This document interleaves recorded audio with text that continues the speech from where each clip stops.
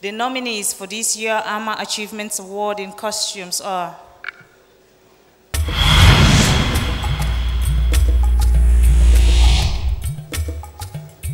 AMA Achievement in Costume Design. It is the rule of our village. Inale. And we must abide by it. Prince Agabavaba has won the wrestling tournament. And consequently, he has won the hand of my daughter Inale in marriage.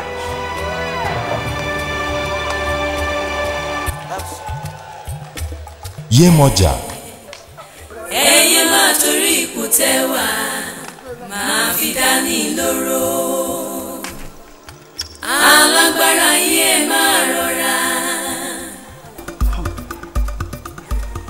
Ọba Àkàndùnmádé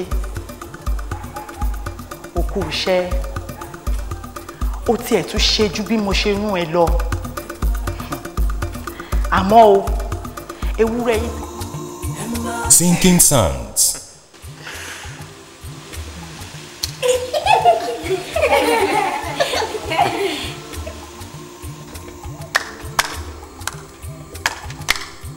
Mabel Nukunu Adina, rest in peace in the bosom of your Creator. Rest in perfect peace. Aramotu.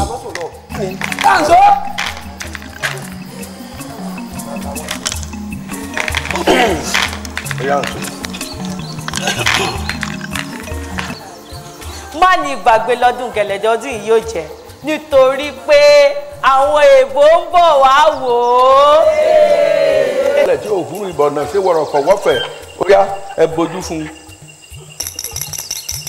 Ó yá gbé. Elmina.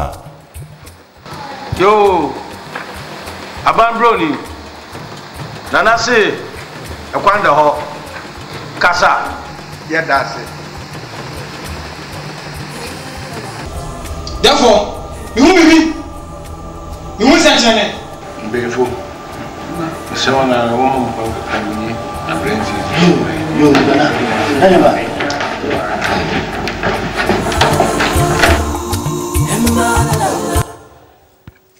okay.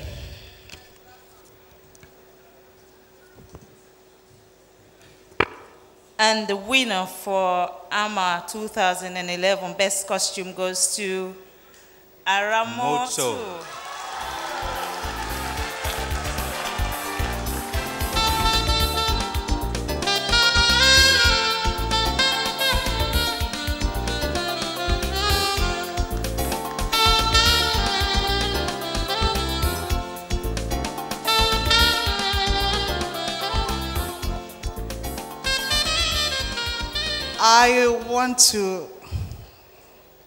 I'm short of words, but I want to thank Bayelsa State Government.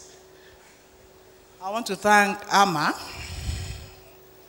and I want to dedicate this award to the glory of God and to the memory of my mother, who was the repository of my research in all my costume works, and to my dear husband. Thank you, everybody.